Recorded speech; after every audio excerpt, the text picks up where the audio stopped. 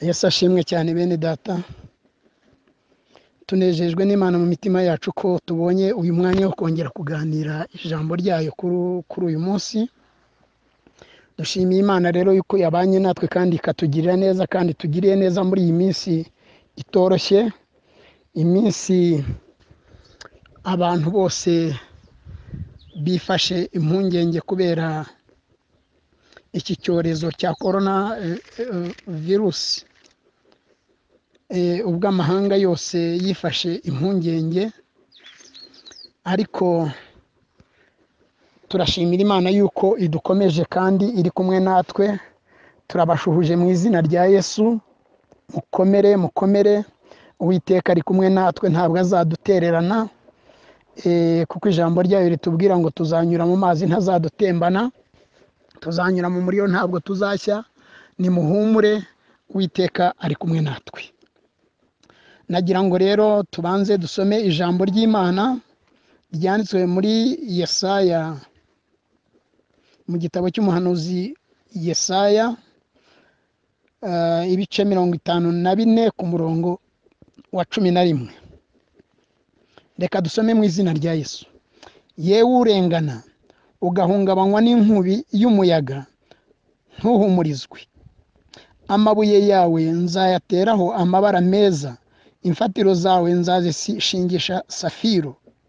Iminara yawe nzayubakisha amabuye abengerana, kandi urugabano rwawe nzarushingisha amabuye anezeza. Abana bawe bose bazigishwa n'Uwiteka, kandi bazagira amahoro menshi. Uzakomezwa no gukiranuka, agahato kazakuba kure, kuko utazatinya. Uzaba kure y'ibiteye ubwoba, kuko bitazakwegera. Ahari bazaterana, ariko sijya uzaba bateranije. Uzagukoraniraho wese azagwa ari wowe azize. Dore nijye urema umucuzi uvugutira umuriro w'amakara, agakuramo icyuma akoresha umurimo we. Kandi umurimbuzi namuremeye kurimbura, ariko nta ntwaro bacuriye kukurwanya izagira ikigutwara. Kandi ururimi rwose ruzahagurukira kukuburanya, uzarutsinda.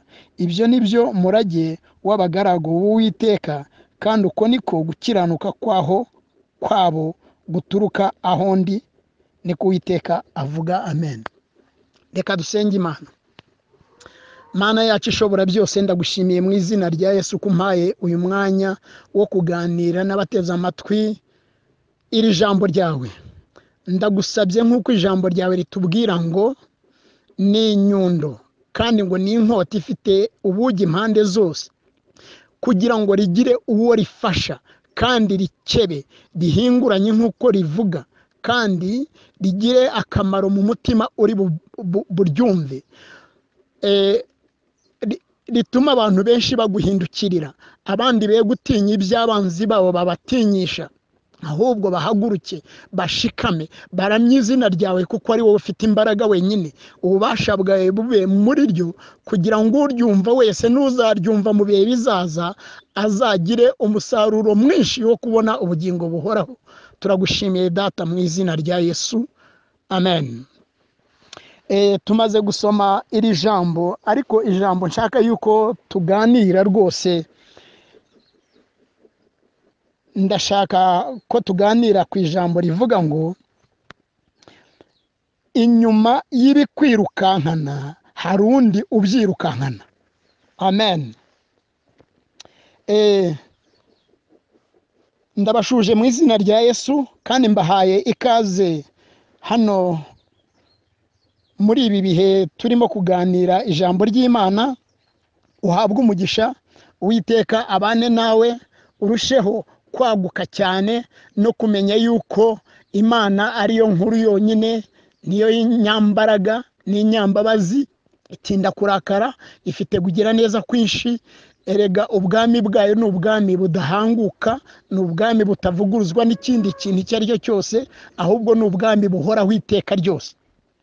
Niyo mpamvu rero numvise twagira umugisha wo kuganira kuri iri jambo ritubwira ngo inyuma y'ibintu bikwirukankana hari undi ubiri inyuma ukwirukankana. Njya mubona buri gihe cyose iyo hari abantu bagiye gukina imikino runaka, wenda bagiye gukina umukino w'amakofe, bajya bagira umugisha wo kugira abantu babafana cyane, bakabafana. Umuntu wese iyo amaze kwinjira mu gihugu mu kibuga, ujya kubona ukabona yiteye hejuru, aragaragaza uburyo bamwanteriniye, uburyo azamura amakofe, uburyo agaragaza ukuntu ari bukubita undi. N'undi nawe yaza, wajya kubona ukabona afite izindi mbaraga zikomeye cyane, akaza atera imigeri hejuru, akaza akora ibintu wagira ngo binyuranye n'ibya wa wundi. Ariko ba bantu bombi ntabwo ariko batsinda, oya, ahubwo muri bo hatsindamo umwe. Abafana babo baba bari hirya y'ikibuga, barimo gutera induru, haba muri football, haba mu mukino uwo ari wo wose, ugasanga mbese abafana babo bari hirya yabo, barimo gutera induru, barimo gufana uwo benda baje gufana. Niyo mpamvu rero uyu munsi wa none nshaka kubibutsa, ndabibutsa namwe ibyo muzi. Ndashaka kugira ngo mbibutse ububasha bw'Imana ishobora byose, ariko nanone mbabwire yuko twese ntabwo tuyibona kimwe, kandi uko tutayibona kimwe nta nubwo tuyumva kimwe. Ariko noneho ndagira ngo mwumvishe neza ububasha ifite ububasha ku isi yose. Nta muntu n'umwe wayica urugero, nta muntu n'umwe wayigira inama, nta muntu n'umwe wagira ikintu ayikorera ngo yongere yigarure. Uyu munsi wa none rero ni umunsi mwiza w'uko tugiye kuganira ngo inyuma y'ibikwirukankana hari undi ubyirukankana. Uhumure rero, ntutinye ngo ugire ubwoba. Hariya tumaze gusoma ijambo ry'Imana ritubwira ngo yewe urengana. Ku isi turimo hari ibirenganya byinshi, kandi hakabaho n'abarengana benshi. Ubwo rero hari ibirengana byinshi, ni ukuvuga ngo ese birarenganira iki? Bizize iki? Biterwa n'iki? Mwabonye ejo bundi umuntu wanigishije undi ivi, aramuniga kwirinda kugeza igihe ahwera. Noneho abantu nanone babirabura barahaguruka, bakora imyigaragambyo. Iriya myigaragambyo barayikora, ariko hari benshi bari nanone aruriya yararenganye, n'abirabura bararengana, ariko nanone no mu bazungu hari abandi nanone babigendeyemo barengana. Ibyo ntabwo ari igitangaza, siko bose bari babisezeranye, nubwo hariho ako kantu k'akabazo. Noneho rero icyo nshaka kuvuga rero ni iki ngiki: inyuma y'ikintu kikwirukankana, ariko ubundi bwo wowe, ndashaka kuvuga wowe uragira ngo ndavuga ndavuga umuntu uri mu isezerano ry'Imana ishobora byose. Ndavuga umuntu wahamagawe n'Imana, hakagira ibintu bimwirukankana, byaba bitewe n'iryo sezerano, kuko akenshi na kenshi duhura n'ibintu bikomeye muri uru rugendo, kubera yuko hari iby'Imana yadusezeranije.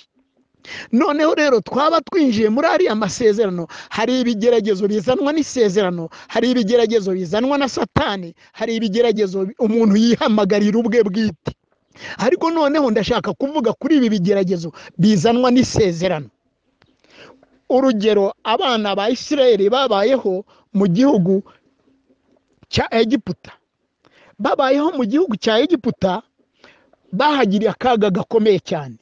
Bari baragiyeyo bajyanyweyo no guhahirayo, bagumirayo kubera yuko ari uko byari byaragenze. Niko Uwiteka yari yarabwiye Aburahamu yuko abana be bazaba y'imyaka 430. ibyo rero niko byagenze. Bagiye kubona bisanga mu gihugu cya Egiputa bakoreshwaga uburetwa butagira uko bungana. Ntabwo ushobora kumva umuntu w'umuretwa icyo ari cyo, kuko uyu munsi wa none abariho muri ibi binyejana ntabwo barimo kuba abaretwa, keretse hari mu bihugu naba ntazi, wenda hari ahantu bagenda bakoresha abantu uburetwa. Ariko noneho uburetwa ni ikintu kivunana cyane, ni ikintu kibabaza cyane, ku buryo ushobora kubona n'ibiryo bihiye mu kanya gatoya bakabikuzanira bakabikubuza imbere yawe ubireba, kuko babona umwanya wo kubakorera imirimo ugiye gutwarwa no kurya kwawe, kandi kurya kwawe ntacyo bitayeho na gatoya. Reka kurya kwawe mu buretwa bw'abantu babamo mbigereranye no kubaho ugira ikintu ukorera Imana na kimwe. Iyo ushaka gukorera Imana ntacyo bibwiye Satani, ahubwo bitera ikirungurira. Umva, bitera ikirungurira. Iyo ubundi Imana ikwiriye kuramywa n'ubuzima bwacu bwose, ubwenge bwawe, ubushobozi bwawe, ndavuga amafaranga yawe, ibyo utunze bikwiye kuramya Imana, imitekerereze yawe ikwiye kuramya Imana, imyumvire yawe ikwiye kuramya Imana, imigendere yawe ikwiriye kuramya Imana, ubwiza bwawe Imana yaguhaye bikwiriye kuramya Imana. Ibyo rero ibyo nkubwira ibyo ntacyo bibwiye Satani. Mbese wari uzi yuko ubwiza bwawe bwonyine uhinguka ahantu n'ubwiza bwawe abantu bakakubona bakishimira mu mitima yabo bati nabura araje? Icyo cyonyine rero, ubwiza bwawe, ishusho yawe, ubuzima bwawe bwose, kugera no ku butunzi bwawe, ntukibwire yuko hari ikintu na kimwe kidakwiye kuramya Imana. Ikintu cyawe cyose kibaho ni icyo kuramya Imana. Reka dukomeze ijambo ry'Imana.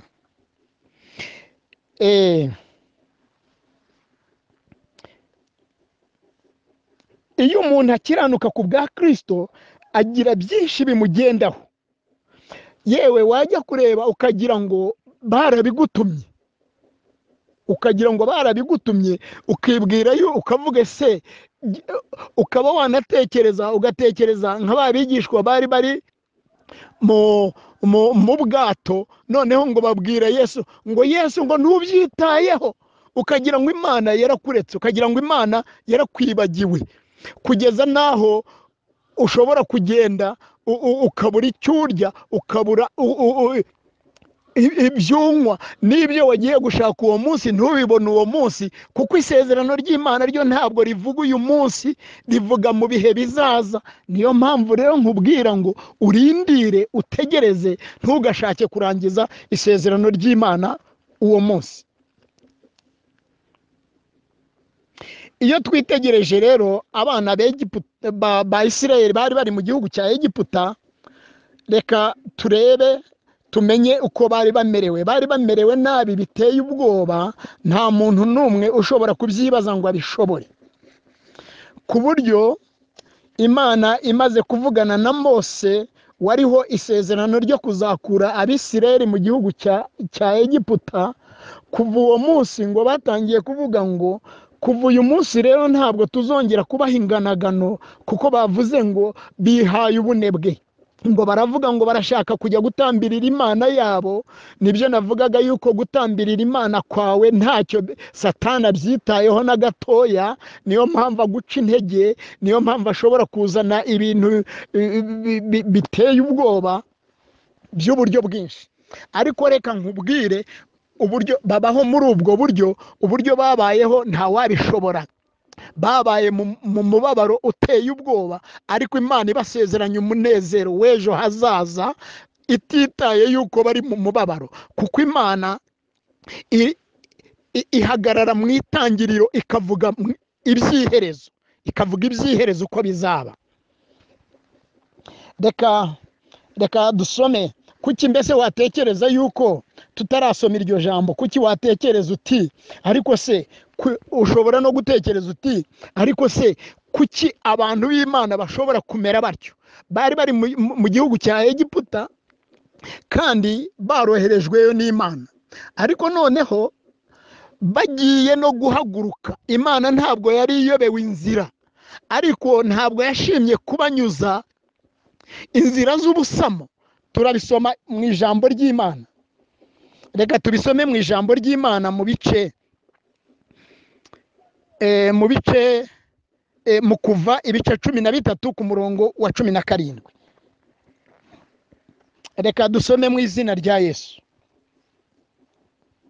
Farawo amaze kureka ubwo bwoko bugenda, Imana ntiyabacisha mu nzira inyura mu gihugu cy'Abafilisitiya nubwo ariyo y'ubusamo, kuko Imana yibwiraga iti abantu be kwicuza ubwo bazabona intambara ngo basubire mu Egiputa, ahubwo Imana ibagendesha ibizigu ibacishije mu nzira inyura mu butayu ikajya ku nyanja itukura. Abisirayeli bava mu gihugu cy'Egiputa bafite intwaro. Imana yacu ihabwa icyubahiro. Noneho ngo ntabwo yashimye kubanyuza muri kiriya gihugu cy'Abafilisitiya, ahubwo yashimye yuko aho kugira ngo bazongere bifuze Egiputa, bamwe banasimbuke basubire mu Egiputa ako kanya, ahubwo ibanyuza mu gihugu cy'ubutayu gusa. Ibanyuza mu gihugu cy'ubutayu, ahantu hari inzoka z'ubusabwe, ahantu hateye ubwoba cyane. Ibacishamo, hari imyobo, hari inzoka zibategereze, hari ibyago biteye ubwoba, igihugu cyumye, igihugu cy'umutarwe, niko ijambo ry'Imana ritubwira. Ibanyuza aho ngaho kubw'urukundo rwayo, ibanyuzaho kugira ngo batazongera kwifuza Egiputa ukundi. Nawe niba wifuza ibyaha kandi uri umwana w'ubugingo, ntabwo Imana izakwemerera kunyura iruhande rw'ibyaha, ahubwo igucisha ahantu ukagira ngo ntikikwibuka.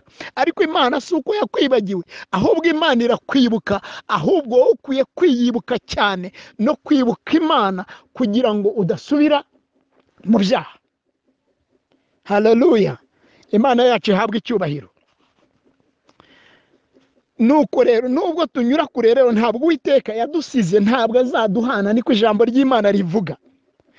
Abandi bo bibwira yuko abandi rero iyo batubonye baravuga bati Imana yabaretse. Burya mutazibwira ngo Farawo we yaratekereje ati twarekuye Abisirayeli, nta soni koko twabarekuye, harya twabarekuye bavuye? Nubwo Imana yari yarabasezeranije, yari yarababwiye ngo bazashake, buri mugore azasaba undi mugore ikintu. Burya niyo mpamvu bavanye ibintu by'ubutunzi. Buri muntu wese yasabye mugenzi we ikintu cy'izahabu, barabyambukana. Babyambukanye rero, noneho baza kuva mu gihugu cya Egiputa, tutitaye cyane ku byago Egiputa yari yahuye nabyo.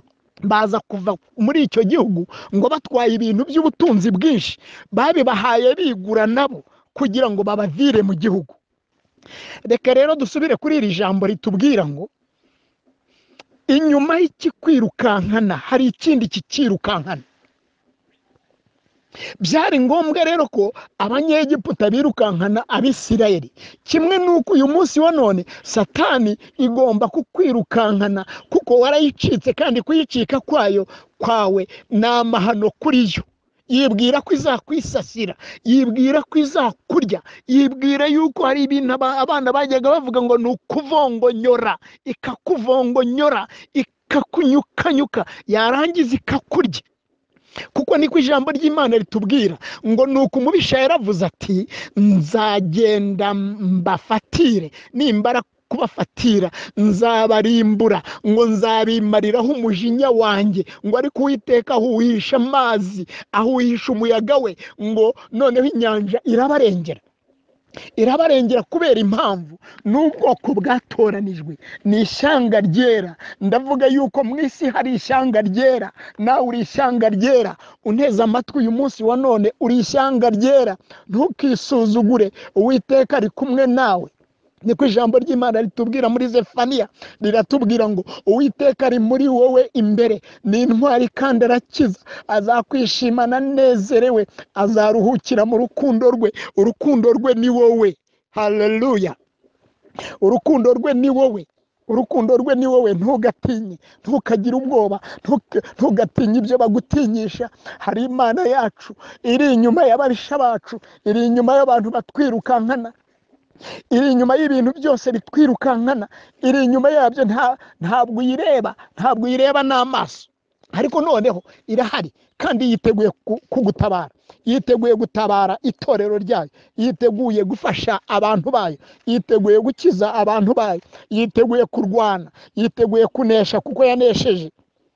Iyo yanesheje kuva kera, kuko ijambo ry'Imana nanone ritubwira mu Baroma ngo abo yahamagaye yarabatsindishirije, kandi abo yatsindishirije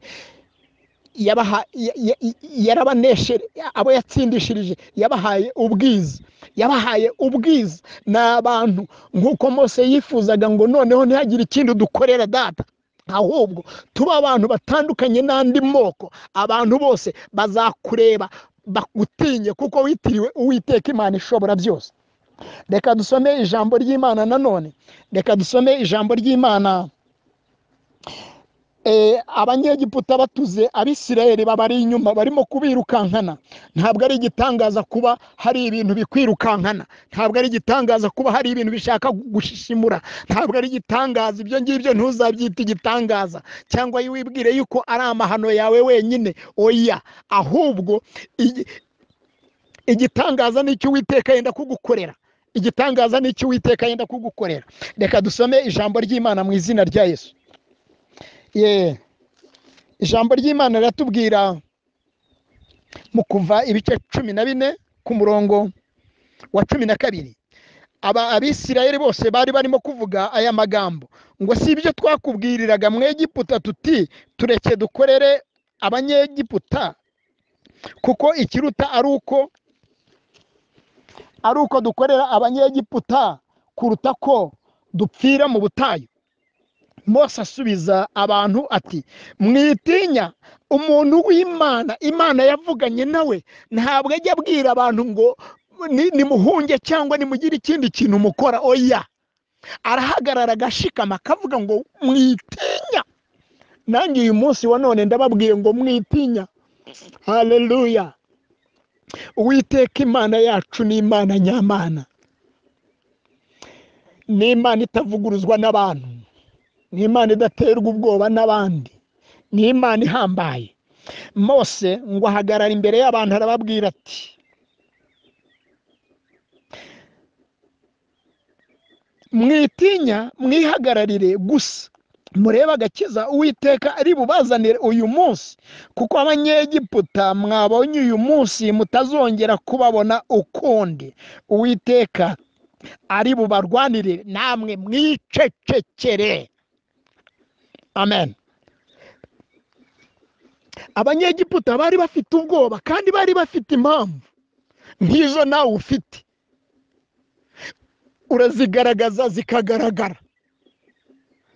Waraye ubusa, ariko inyuma yo kurara ubusa kwawe, yo kwirukanwa no kurara ubusa, menya ngo hari undi wirukana kurara ubusa. Nta bushobozi ufite, nta mbaraga ufite, nta bindi bintu wihekeje, ariko ijambo ry'Imana riratubwiye ngo mwitinya, mwihagararire gusa, ahasigaye mwicecekere. Guceceka, ugaceceka, ukarindira Uwiteka Imana ishobora byose. Hari umunsi umwe nigeze kujya mu materaniro, ahantu hari umuntu, hari abigisha bakomeye cyane, twari mu nyigisho za gipastori. Uwo munsi rero wari wambereye umunsi ukomeye, ku buryo nari navanye mu rugo amafaranga 200. Urumva nawe kuva mu rugo n'amafaranga 200 ari kugeza aho ujya gusa nta n'icyo wasize mu rugo. Ndagenda ngezeyo, barigisha, noneho baza guhaguruka twitahiye. Umwigisha umwe aragenda agera mu muryango, ariko arongera aragaruka. Nge nigumira mu rusengero aho ngaho niyumvira indirimbo, kuko nkunda kuririmba. Nigumira mu rusengero, ngiye kubona mbona ageze mu muryango aragaruka. nari natekereje ngo ndaza kubwira umwe mu bigisha cyangwa umwe mu bo twari twajyanye, nari mpafite abapasitori benshi, noneho ndaza kubwira umwe muri bariya bapasitori ampa amafaranga yo kungeza mu rugo kuko ntayo mfite kandi sinari busiba inyigisho kuko narazikundaga cyane. noneho ngiye kubona mbona wa mugabo agarutse ahura nani arambwira ati witwa nde? Mubwira izina ryanjye, usengera muri he torero? Ndarimubwira. Maze kurimubwira arambwira ati suri pasiteri? Ndi pasiteri. Arongera arigendera, aragenda ageze mu muryango akubitana n'undi nanone nabwirije ariko w'umupasiteri. Ati witwa nde? Ati nitwa gutya na gutya. Ati se uri umupasiteri? Undi ati se usengera muri he torero? Aramubwira ati mu itorero iri n'iri.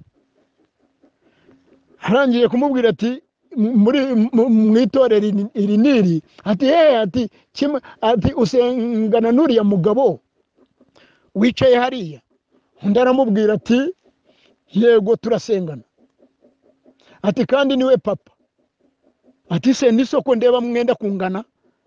Aramubwira toya ni papa wo mu mwuka yambyaje ubutumwa bwiza. Ati aragaruka arangije rero agira atya akora mu mufuka, araza ati Imana iguhe umugisha, ati wakoze umurimo w'Imana mwinshi, ati akira aka kantu kazagufasha. Njye nkibwira ko ari akanote k'igihumbi cy'u Rwanda ansigiye. Ninda gupfundura ibiganza byanjye, ndebye nsanga ni amadolari 100.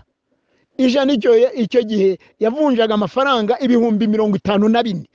Umuntu utanzi ntazi, mbese ni ukuvuga ngo icyanyirukankanaga cyari gifite ikindi kikirukankana. Haleluya! Cyari gifite ikindi kikirukankana inyuma, ntabwo nakirebaga, ariko icyo kirukankana, icyo kikwirukankana kirahari. Ni iki kikwirukankana uyu munsi wa none? Ni iki kikwirukankana? Hari Imana ishobora byose, data wa twese uhoraho, hari umukiza, hari agakiza. Mose yabwiye Abisirayeli ngo mwitinya mwihagararire gusa, mureba agakiza Uwiteka ari bubazanire uyu munsi. Icyo gihe rero ni ukuvuga ngo nari naje mfite inzara n'inyota, mbona agakiza k'ijambo, ariko nanone mpakura kandi gakiza k'ubuzima busanzwe. Niyo mpamvu rero kugira neza uyu muntu, ndetse kugira ngo mubone nko ku musozi w'iwacu. Ubwo ni ukuvuga ngo umuntu wigeze kuma kimwe mu bintu bigize ubuzima bw'umuntu, ni ukuvuga ngo ntashobora kuva mu mutima wanjye. Niyo mpamvu nenda kubabwira ngo burya iyo ugiriye neza umuntu, ijambo ry'Imana riratubwira ngo gira neza wigendere. Ntabwo uwo muntu ashobora kukwibagirwa mu buzima bwe.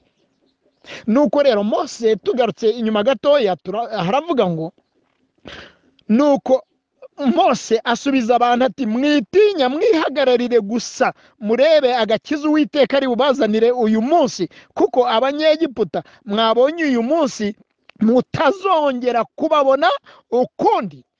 Haleluya! Uwiteka ari bubarwanirire. Twasomye ijambo rya mbere ryatubwiye ngo nta ntwaro bacuriye kukurwanya izagira ikigutwara. Amagambo bakuvuze ntacyo azagutwara, ibyo bakubeshyeye byose ntacyo bizagutwara. Hagarara ushikame, kenyera ukuri, wambare gukiranuka, witinya ibikangisho byabo.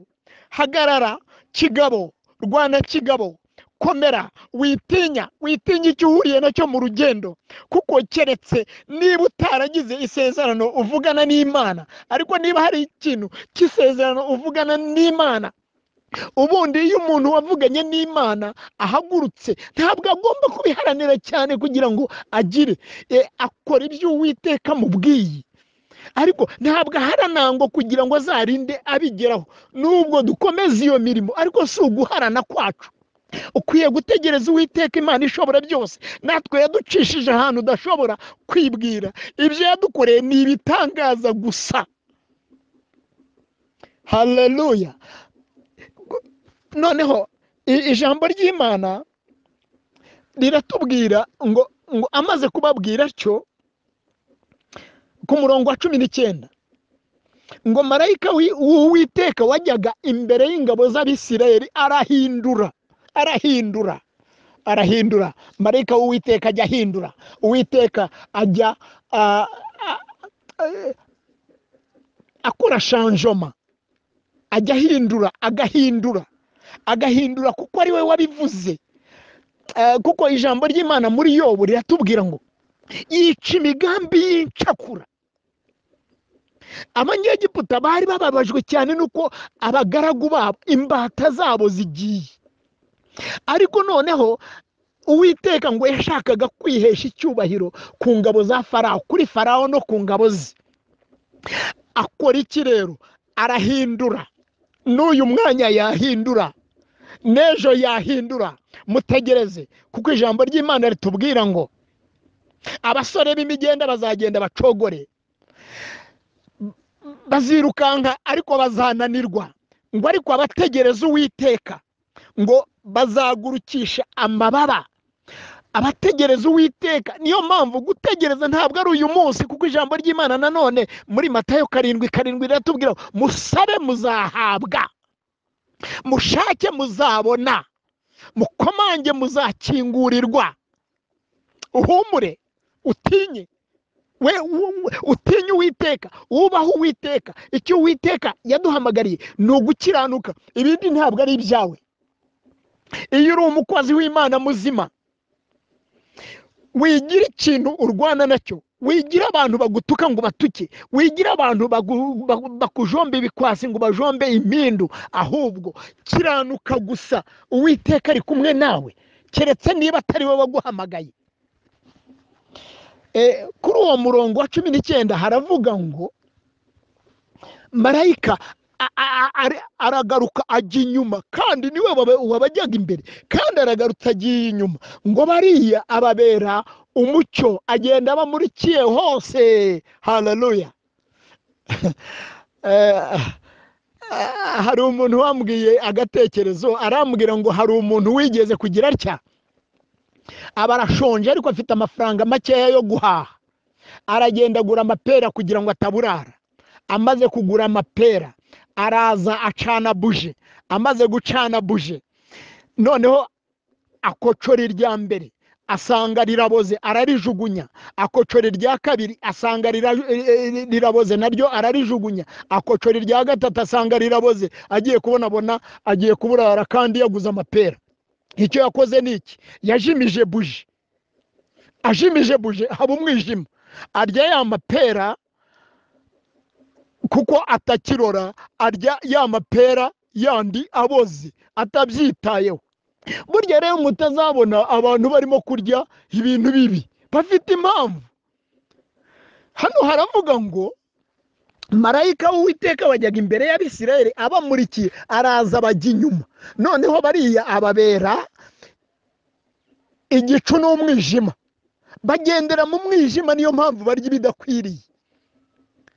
Bagendera buje barayijimije, umucyo barawujimije. Kandi ijambo ry'Imana riratubwira nanone muri Yohana ngo uwo niwe mucyo nyakuri, Kristo Yesu niwe mucyo nyakuri. Ariko bo bajimije umucyo, ntibashaka kureba umucyo, niyo mpamvu barya bakora ibidakwiriye.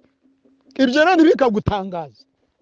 Hari umuntu umwe ngo wigeze kuba ari directeur ku kigo ahantu, arangije hakaba hari abana b'abarokore bakeya, ariko icyo kigo kuko cyari ikigo kitemera Imana, ariko hakabamo abarokore. Burya baba hose, abantu bubaha Imana baba hose. Arangije rero ngo aravuga ngo muravuga ngo iki, ngo Abisirayeli bambutse inyanja itukura, ngo itukura ngo n'amaguru, ngo icyo gihe impamvu Abisirayeli bambutse inyanja itukura ndashaka kuyibabwira. Ahamagara akana k'agakobwa agashyira imbere, kuko ariko kari agapasitori k'icyo gihe. Ni akana gatoya karasa naho kabuze, gasuzuguritse. Directeur aragahamagaye ati vayo musobanurire.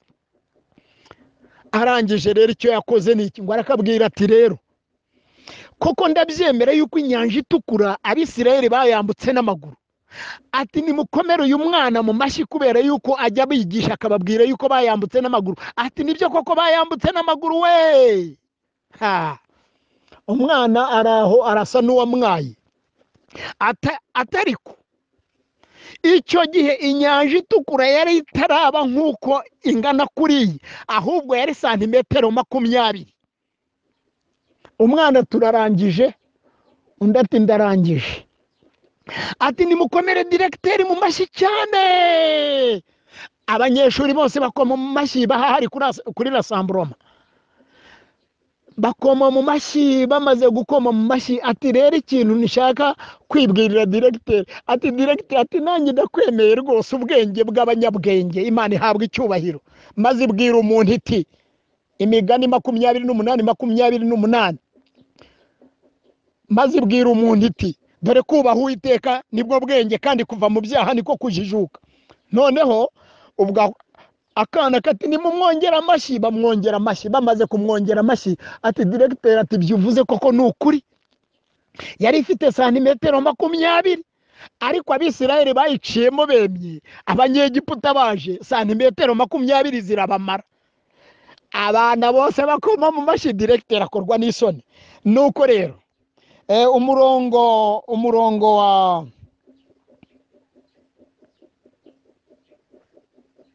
23. Abanyegiputa barabakurikira, amafarashi ya Farawo yose n'amagare ye n'abahetswe n'amafarashi be bijya mu nyanja hagati. Iyo baza kumenya ubwenge ubundi baba baratekereje batari ku bundi twebwe turagenda ku mazi nk'abandi. Baba baratekereje batari ku uyu mucyo n'izuba bizanwa nande. Iyo baza kumenya ubwenge, ijambo ry'Imana niko ritubwira mu Gutegeka kwa 2 ngo iyo baza kumenya ubwenge baba baritaye ku maherezo yabo. Baba baratekereje batari ku uyu mwuka tuhabwa nande. Baba baratekereje batari ku ibimera bimezwa nande. Baba baratekereje batari ku Imana itangwa nande. Baba baratekereje batari ko ibintu byose n'amazu n'ibindi byose n'ubwato mu nyanja bigira ubyubaka, iyi si yo yubatswe nande. Baba baratekereje batari ku ijuru ryo ryabambwe nande. Baba baratekereje, baba barongeye bagatekereza. Ariko ijambo ry'Imana riratubwira ngo yo bononekaye ubwenge bwabo n'imitima yabo. Imitima yabo yacuze umwijima, bishima ubwenge bwabo. Niyo mpamvu uyu munsi wa none basa n'abakomeye, ariko mu kanya gato wabitegereza n'ibyo bakora n'ibyo bavuga, ukagaruka ukavuga uti yo. Naba rero ubundi iyo baza kumenya ubwenge baba baritaye kuri iki. Baba bavuga ubundi amazi asanzwe agendwa hejuru, cyangwa ni ukureshya kw'Imana kugira ngo dukurikire abanyegiputa niturangiza turangirire mu nyanja. Ubwo bwenge rero ntabwo bari bafite, nubwo bari bafite bwinshi, ariko ubwo bwenge ntabwo bari bafite. Nuko noneho ngo binjira bajya mu nyanja hagati babakurikiye. Mu gicuku cya nyuma Uwiteka yitamurura mu nkingi y'umuriro n'igicu, yitegereza ingabo z'abanyegiputa. Haleluya. Bacika mu igikuba. Yego. Mu gicuku cya nijoro ngo Uwiteka aritamurura. Mu gicuku cya nyuma Uwiteka yitamururiye mu nkingi y'umuriro n'igicu, yitegereza ingabo z'abanyegiputa bacikamo igikuba. Arabakwena, arabaseka, arabitegereza abaca ku ruhande gato, arangije arabaseka, kuko niyo yabaca hagati ntibamumenya, kuko amenywa n'uwamumenye, amenywa n'umuzi, nta nubwo bamumenya. Icyo gihe ntibamumenye, kuko imbere yabo nta kindi gihari keretse kurangiza ubwoko bw'Imana. Mbese n'icyo utekereza ko cyenda kukurangiza, kibwire yuko ushatse wakibarira iminsi. ushatse wakibarira iminsi, kuko icyenda kukurangiza nicyo cyenda kurangira, kuko inyuma y'Abisirayeli hari abanyegiputa, ariko inyuma yabo hari Imana ishobora byose yabagose impande zose, kandi ubwo bacikagamo igikuba yari ihari nabo bahari, ariko ako kanya bayobewe mpamvu ki bacitsemo igikuba. Noneho ngo amagare yabo akururika aruhije, noneho abatakigenda, noneho ngo bagira ubwoba. Ijambo ry'Imana riratubwira ngo baravugana bati Uwiteka aratabara Abisirayeli, ariko twebwe haraturwanya. Nibyo nyine, yego.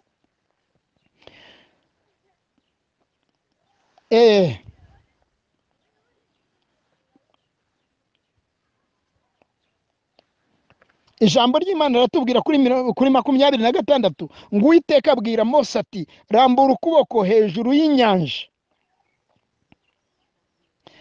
Ariko kuri 25 ngo akura inziga ku magare yabo, bituma akururika aruhije cyane. Abanyegiputa baravugana bati duhunge Abisirayeli, kuko Uwiteka abarengera akarwanya abanyegiputa. Bisobanura ko iyo umuntu yanze kubaha Imana kare, ashaka kuyubaha bisa naho bitagishobotse, urupfu rwamuzengurutse, noneho agashaka gutangira kuvuga ngo Imana we. Kandi iyo burya ubundi imbabazi z'Uwiteka ni nyinshi cyane.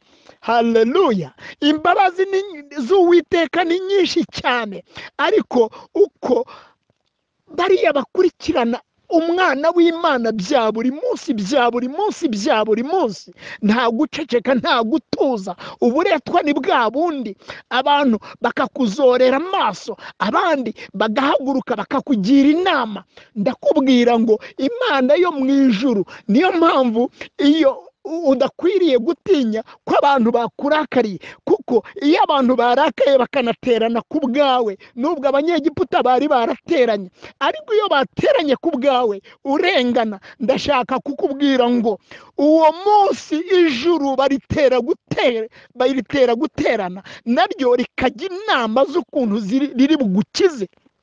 Ntugatinye ngo nuko uri hagati y'ababisha, ntugatinye ngo nuko ugeze igihe usa naho utareba imbere. Uwiteka Imana azagutabara aturutse impande zose, azagutabara aturutse imbere cyangwa se inyuma.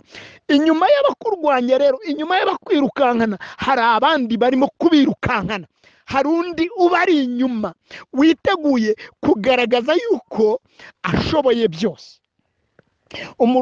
umurongo wa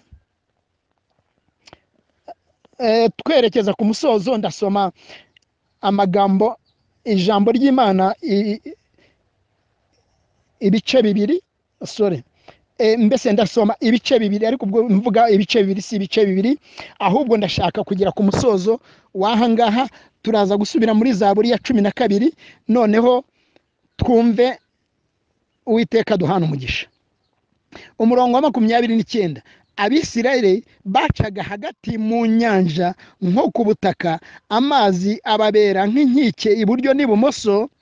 Uko niko kuri uwo munsi Uwiteka yakirishije nanone agakiza karagarutse, yakijije Abisirayeli abanyegiputa. Abisirayeli babona intumbi z'abanyegiputa ku nkombe z'inyanja. Abisirayeli babona ibikomeye Uwiteka yakoresheje imbaraga ze ku banyegiputa. Ubwo bwoko butinya Uwiteka kandi bizera Uwiteka n'umugaragu we Mose. Amen, amen. Bizera Uwiteka. Icyo Uwiteka akorera ni ukugira ngo yiheshe icyubahiro. Icyo cyonyine jya ukimenya yuko kumva kwacu amagambo y'Imana ntabwo ari ukugira ngo tuyumve turangize twigendere gusa, ahubwo icyubahiro cy'Uwiteka gikwiriye gusaga isi yose. Isi yose giturutse ko yihesheje icyubahiro, natwe turaba kumuhesha icyubahiro. Reka dusome ijambo mu gusoza rero muri Zaburi ya 12, dusome mu izina rya Yesu. Abavuga bati tuzaneshesha indimi zacu, iminwa yacu ni iyacu, udutwara ninde? Gatanu, kubwo kunyagwa k'umunyamubabaro, kubwo gusuhuza umutima k'umukene, nonaha ndahaguruka, niko Uwiteka avuga, ndashyira mu mahoro uwo bacunira ingoni. Amagambo y'Uwiteka ni amagambo atunganye, ahwanye n'ifeza igeragerejwe mu ruganda rwo mu isi. Amen. Ivugutiwe karindwi. Hano ijambo ry'Imana ritubwira ngo iki? Iyo nzakomeza iri jambo mvuga ku byerekeranye n'ibikwirukana, numva nifuza cyangwa kukwibutsa gatoya ibyirukanaga Daniyeli, ibyirukanaga Saduraka na Meshaki na Abedinego, ibyirukanaga Yosuwa, ibyirukanaga ubwoko bw'Abisirayeli muri ruriya rugendo rwose kugera i Kanani.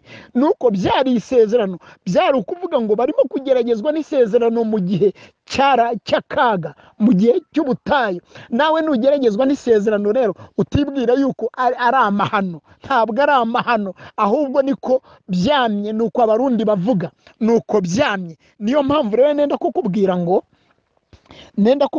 ngo ijambo ry'Imana riratubwiye ngo bazavuga, bazajya inama, bazaca hirya no hino, bazakoresha diplomasi, bazakoresha ibindi bintu by'ibinyoma by'ibihangange biteye ubwoba.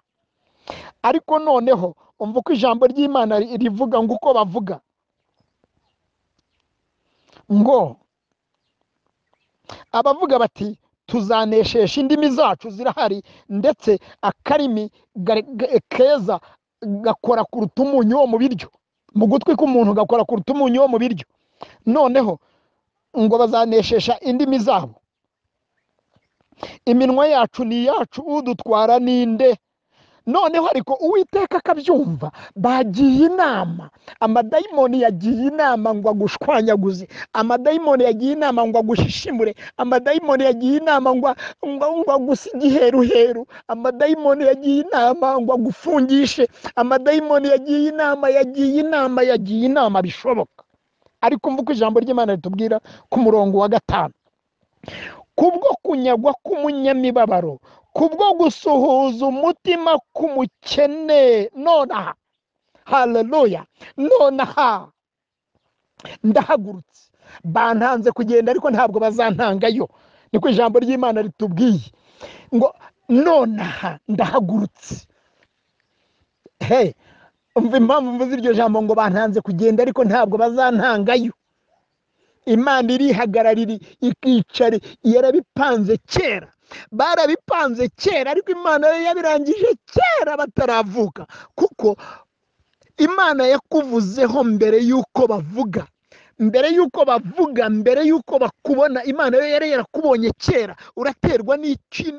Ubwoba urabuterwa n'iki? Shira ubwoba, mera nk'intare, niko ijambo ry'Imana ritubwira ngo umukiranutsi ashira ubwoba nk'intare, ariko umunyabyaha ahungare ntawe umwirukanye. Niyo mpamvu nenda kukubwira rero ngo kubwo kunyagwa k'umunyamibabaro, kubwo gusuhuza umutima k'umukene, nonaha ndavuze ngo nonaha, niko ijambo ry'Imana rivuze, nonaha ndahagurutse, niko Uwiteka avuga, ndashyira mu mahoro, haleluya, ndashyira mu mahoro uwo bacurira ingoni, ndashyira mu mahoro. Uwo murongo wa 5, ndashyira mu mahoro, esubuza amahoro. Ibindi byose ndenda kukubwira, umbabarire unyumve neza, ibindi byose tubona ni umutekano wawe, ariko amahoro atangwa na Kristo Yesu. Akira amahoro yo mu bwami bw'Imana, akira amahoro yo mu buntu bw'Imana, akira amahoro yo mu gutsinda kwa Kristo. Abo yahamagaye yarabatsindishirije, kandi abo yatsindishirije yabahaye ubwiza. Akira gutsinda. Ntabwo Imana yatsindishirije abantu bayo ku bwa Kristo ejo bundi ahangaha aza imyaka 2000 na kangahe ishize, no, yabatsindishirije kera, kuko Imana yakuremye, yakumenye itarakurema mu nda ya nyoko, yakwejeje utaravuka, igushyiriraho kugira ngo uzabe umuhanuzi uhanurira amahanga, igushyiriraho kugira ngo uzayiheshe icyubahiro, igushyiriraho kugira ngo amahanga yose azakurebe arabagirane, kugira ngo amahanga yose azakurebe azarebe ubwiza bwawe gusa, inseko yawe yonyine ibanyure, banezerwe, bishime, bitere hejuru, bakinagire nk'inyana zo mu kiraro, maze bari bakitira abanyabyaha hasi. Ku munsi w'Uwiteka azabikoreraho.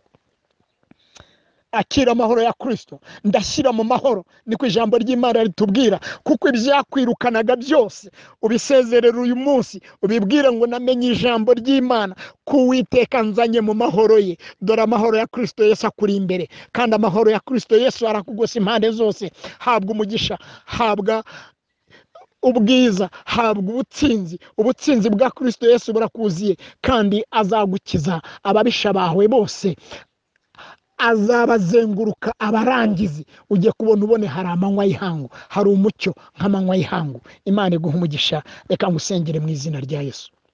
Data, ndagushimiye ku bw'aba bantu bumvise ijambo ryawe. Ndagusabye kugira ngo ari abarwayi bakize mu izina rya Yesu, imbaraga z'ijuru zimanuke kubakoraho, ububasha bwawe n'ubushobozi bwawe n'icyubahiro cyawe n'igitinyiro cyawe kibatamurureho imbaraga zose z'abadayimoni uko ziri kose. Abari babakurikiye bose bagwe igihumura mu izina rya Yesu. Abari bahagurukiye bose bacike intege mu izina rya Yesu. Ubwami bwawe buze, kugira ngo mwami babone we wenyine, nk'igihe wari ku musozi we na Petero na Yohana na Yakobo, maze ngo bagiye kubura amaso babona we wenyine mucunguzi. Nuko rero ubafashe kandi utabara abantu bawe, abashonje ubagaburire, ubwiza bwawe busaga ubugingo bwabo, umwuka wera akomeze kuba muri bo, amahoro yawe aganze, izina ryawe rikomeze guhabwa icyubahiro. Turagushimiye Data, tukwizeye mu izina rya Yesu Kristo umwami wacu. Amen.